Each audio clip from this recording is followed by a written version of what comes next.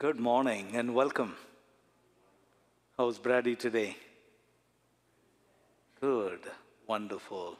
You must be Patrick. And the mother is? Sandy. Good, wonderful. And welcome to the family of St. John Vianney. We are glad to celebrate his first communion today. And so let's pray together. And as I come to distribute communion, I'll be wearing the mask, but no gloves. So let's begin in the name of the Father, and of the Son, and of the Holy Spirit. Peace be with you. God is good all the time, and He loves us. And God is always in touch with us. And when we don't pay attention, that is when He tries to get our attention by sending messages our way through messengers. And today we celebrate one such messenger, John the Baptist. And so let's pause for a while and thank the Lord for this unconditional love of His, for His love that is always there. As they say, the sun only shines and God only loves. And so we pray, Lord, have mercy. Christ, have mercy. Lord, have mercy. May Almighty God have mercy on us, forgive us our sins, and bring us to everlasting life. Amen.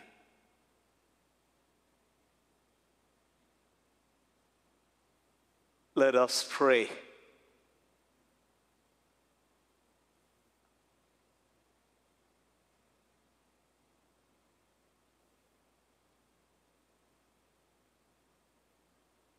O God, who raised up St. John the Baptist to make ready a nation fit for the Lord, give your people, we pray, the grace of spiritual joys and direct the hearts of all the faithful into the way of salvation and peace. Through our Lord Jesus Christ, your Son, who lives and reigns with you in the unity of the Holy Spirit, one God forever and ever. Amen. Please be seated as we listen to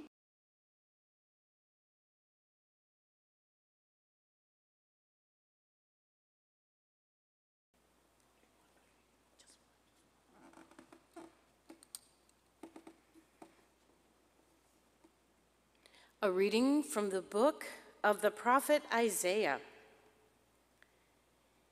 Hear me, O coastlands.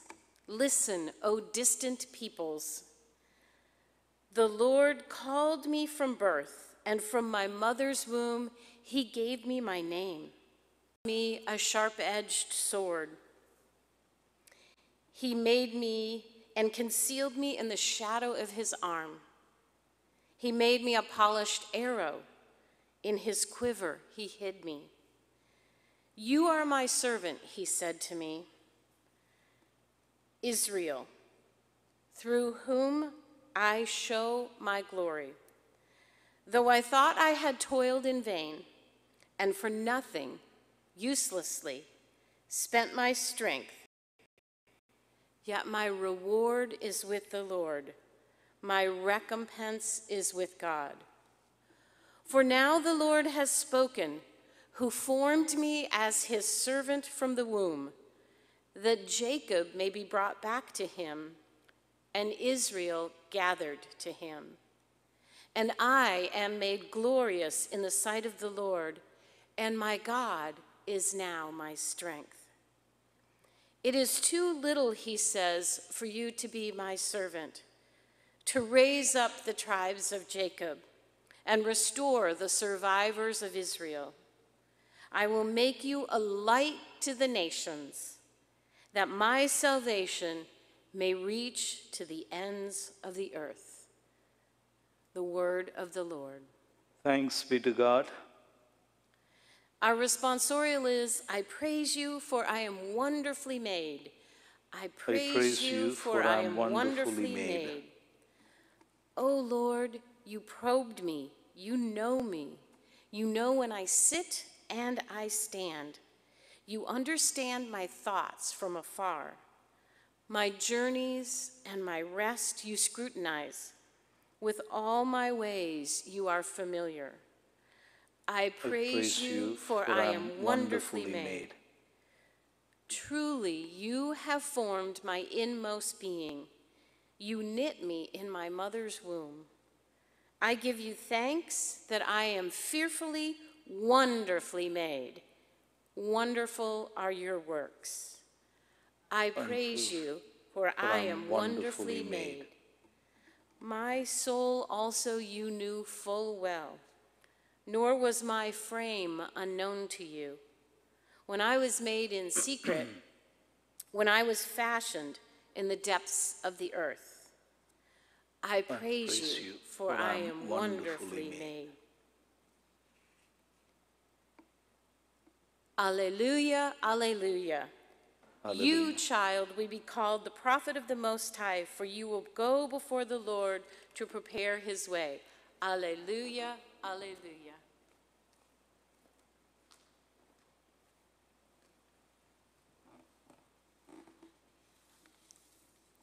The Lord be with you.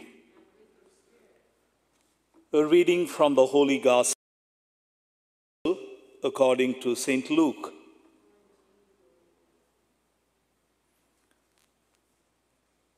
When the time arrived for Elizabeth to have her child, she gave birth to a son. Her neighbors and relatives heard that the Lord had shown his great mercy toward her, and they rejoiced with her. When they came on the 8th day, they were going to call him Zechariah after his father. But his mother said in reply, "No, he will be called John."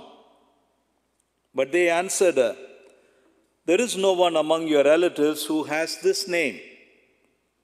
So they made signs, asking his father what he wished him to be called. He asked for a tablet and wrote, "John is his name," and all were amazed. Immediately his mouth was opened, his tongue freed, and he spoke, blessing God. Then fear came upon all his neighbors, and all these matters were discussed throughout the hill country of Judea. All who heard these things took them to heart, saying, "What then will this child be? For surely the hand of the Lord was with him." The child grew and became strong in spirit, and he was in the desert until the day of his manifestation to Israel. Sisters and brothers, the gospel of the Lord. Praise to the Lord Jesus Christ.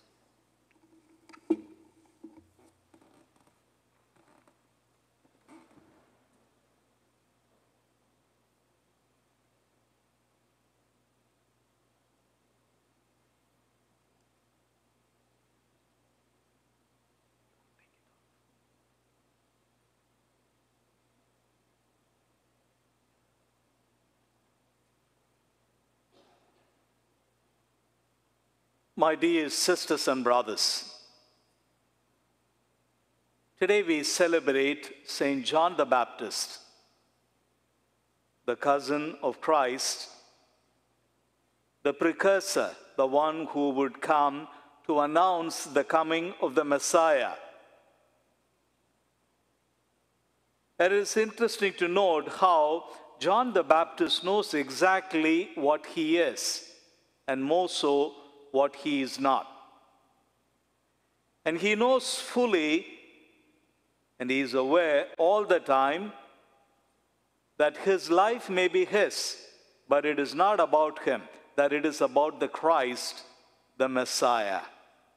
And so there he is, doing what he needs to do with love for the Messiah. All the time aware that he is merely the container, that the Christ is the Messiah, that the Messiah is the contents. He knows that he is merely a means to an end. His life may be his, but it is not about him, and so it is about the Christ. Notice that this man is from a priestly class, and he knows the temple and the language of the temple. And he is a prophet. He has his own distinctive message of repentance, and he has his own ritual, and there is this mass following that he has. And the scripture would tell us that even King Herod is afraid of him. And yet, when the Messiah shows up and comes onto the scene, he would give up his message. He would stop baptizing people, and he would even disband his followers and say, "Go, follow him. He is the one that you need to follow." And his pointing to the Messiah is so very generous an act that he would say, "He must increase and I must decrease." And so notice how you have John the Baptist, a very strong person, a happy combination or a strange combination of conviction and humility, of morality and mysticism, of radical prophecy, and yet living in the here and now. He knows that his life is his, but it's not about him, it is about God. And that is why he would say, "I'm not worthy even to untie his sandals, because the one who comes after me, he is greater than I." And that is how, with acts of humility and self-abnegation, he would reach a point where he is able to present his own head on a platter. The letting go of ego. Something that all of us struggle with. Something that I struggle with day after day after day. Somebody rubs me on the wrong side, they get it. Because I'm filled with myself. And that is where John the Baptist comes as an example, as a model, as a light for our steps. He must increase and I must decrease. Because my life may be mine, but it is not about me, it is about God. Words that sound familiar. The mother would say, "Behold, I am the handmaid of the Lord. May it be done unto me according to your word." Or Jesus in the garden would say, "Not my will, let your will be done." The way John the Baptist would go, that is the way anyone can go to God.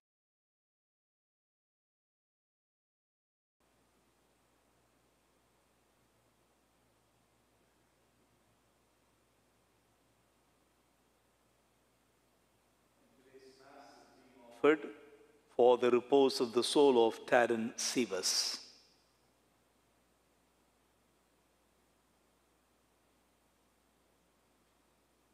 Blessed are you, Lord, God of all creation, for through your goodness we have received this bread we offer, fruit of the earth and work of human hands, that will become our spiritual food. Blessed be God forever.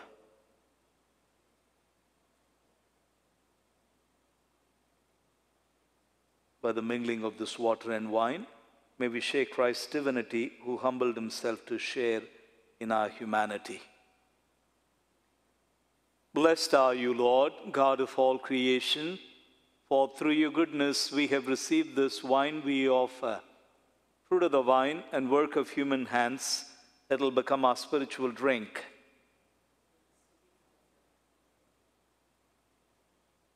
Lord, wash away my iniquity and cleanse me from my sin.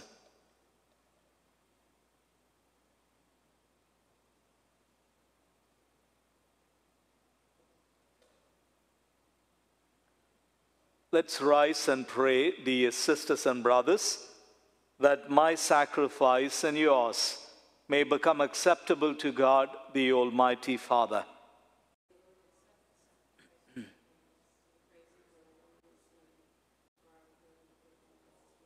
We place these offerings on your altar, O Lord, to celebrate with fitting honor the nativity of him who both foretold the coming of the world's Savior and pointed him out when he came, who lives and reigns forever and ever.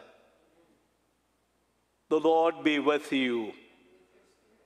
Lift up your hearts. Let's give thanks to the Lord our God. It is truly right and just, our duty and our salvation, always and everywhere to give you thanks, Lord, Holy Father, Almighty and eternal God, through Christ our Lord. In his precursor, St. John the Baptist, we praise your great glory, for you consecrated him for a singular honor among those born of women. His birth brought great rejoicing. Even in the womb, he leaped for joy at the coming of human salvation. He alone of all the prophets pointed out the Lamb of redemption. And to make holy the flowing waters, he baptized the very author of baptism and was privileged to bear him supreme witness by the shedding of his blood. And so with the powers of heaven we worship you constantly on earth, and before your majesty without end we acclaim, Holy, holy, holy Lord, God of hosts, heaven and earth are full of your glory. Hosanna in the highest. Blessed is he who comes in the name of the Lord. Hosanna in the highest.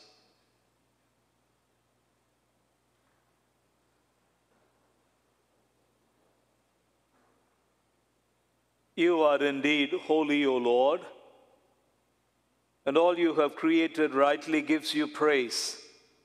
For through your Son, our Lord Jesus Christ, by the power and working of the Holy Spirit, you give life to all things and make them holy. And you never cease to gather a people to yourself, so that from the rising of the sun to its setting, a pure sacrifice may be offered to your name.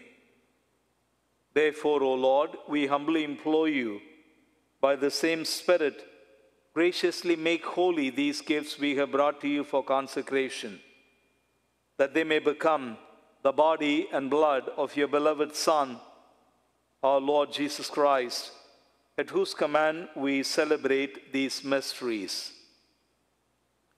For on the night he was betrayed, he himself took bread, and giving you thanks, he said the blessing, broke the bread, and giving you thanks, he said the blessing, gave it to his disciples, saying, "Take this, all of you, and eat of it, for this is my body, which will be given up for you."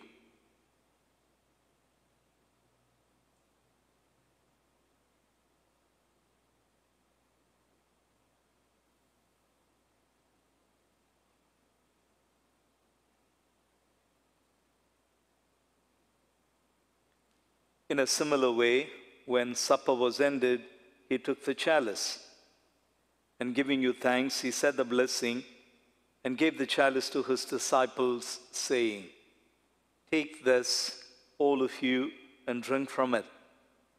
For this is the chalice of my blood, the blood of the new and eternal covenant, which will be poured out for you and for all for the forgiveness of sins. Do this in memory of me."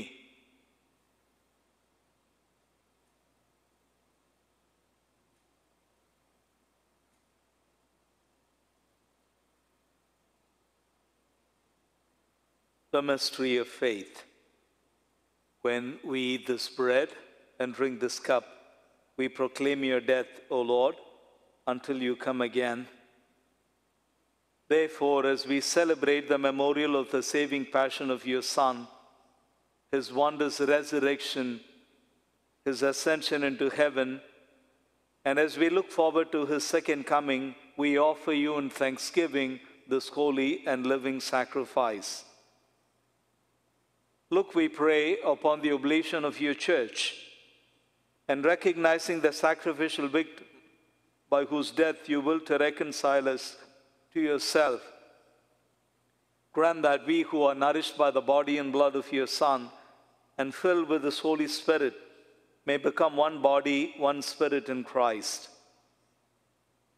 May he make of us an eternal offering to you, so that we may obtain an inheritance with your elect, especially with the most blessed Virgin Mary, Mother of God, with your blessed apostles, with Saint Joseph, the spouse of Mary, with John the Baptist, Saint John Vianney, and with all the saints, on whose constant intercession in your presence we rely for your help.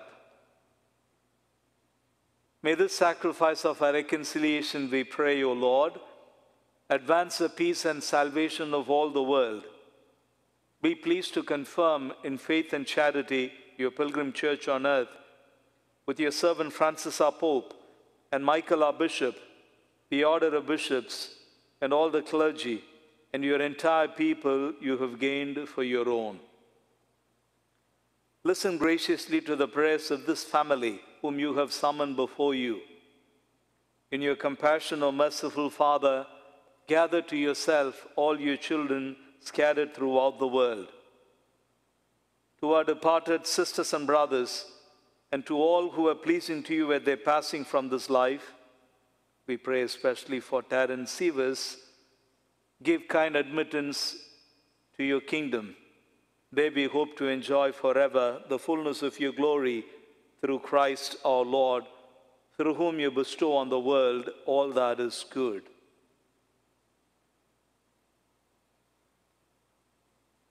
Through him, and with him, and in him, O God, Almighty Father, in the unity of the Holy Spirit, all glory and honor is yours forever and ever. Amen.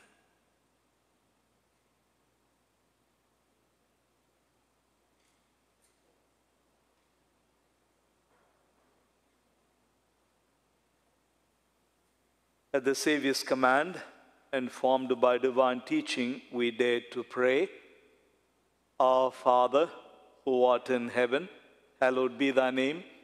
Thy kingdom come, thy will be done, on earth as it is in heaven. Give us this day our daily bread, and forgive us our trespasses, as we forgive those who trespass against us. And lead us not into temptation, but deliver us from evil. Deliver us, Lord, we pray, from every evil. Graciously grant peace in our days, that by the help of your mercy we may be always free from sin and safe from all distress, as we await the blessed hope and the coming of our Savior Jesus Christ. For the kingdom, the power, and the glory are yours, now and forever. The peace of the Lord be with you always. Let's offer one another a sign of peace. Peace be with you.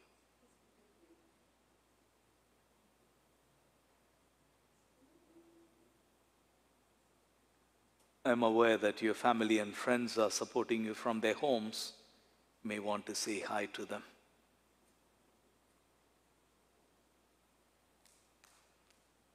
Lamb of God, you take away the sins of the world. Have mercy on us. Lamb of God, you take away the sins of the world. Have mercy on us. Lamb of God, you take away the sins of the world. Grant us peace.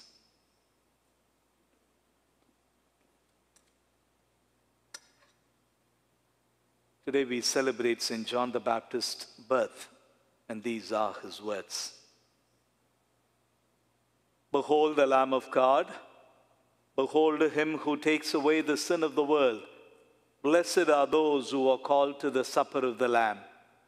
Lord, I am not worthy that you should enter under my roof, but only say the word, and my soul shall be healed.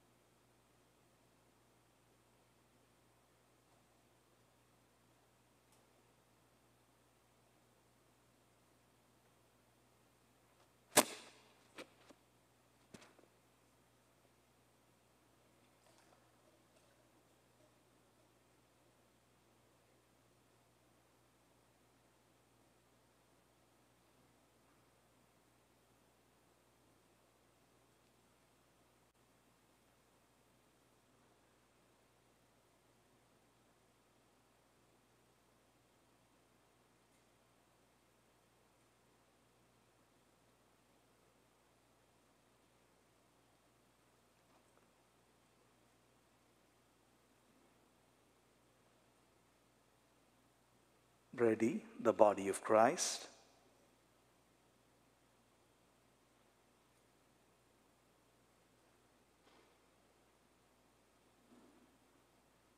Sandy, the body of Christ.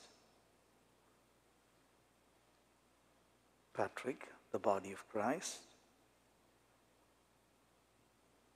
The body of Christ. The body of Christ. The body of Christ. The body of Christ.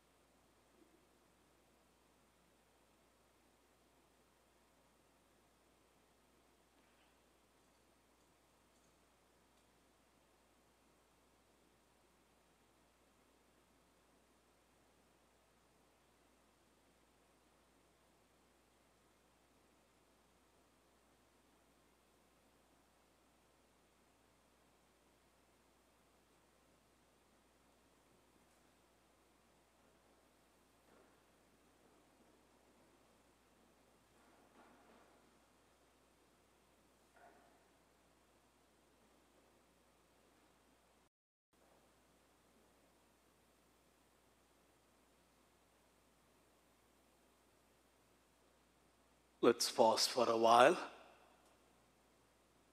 to engage in spiritual communion.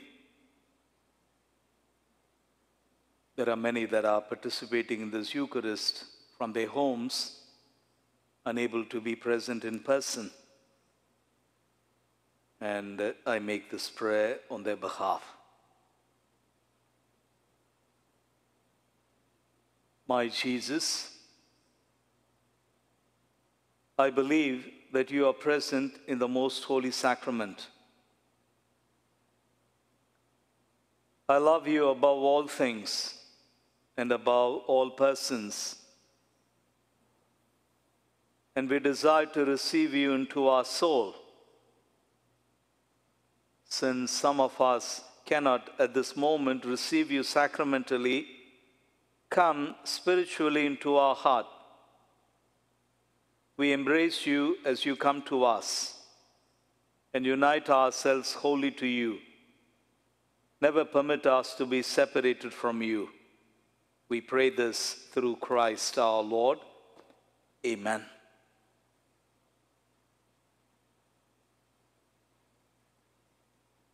The Lord be with you. May Almighty God bless you, the Father, the Son, and the Holy Spirit. The Mass is ended. Go announce the gospel of the Lord. Thanks be to God.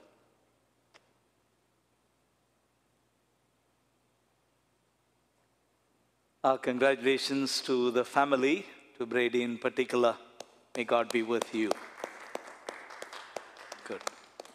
Would you like to come up for a photograph, please?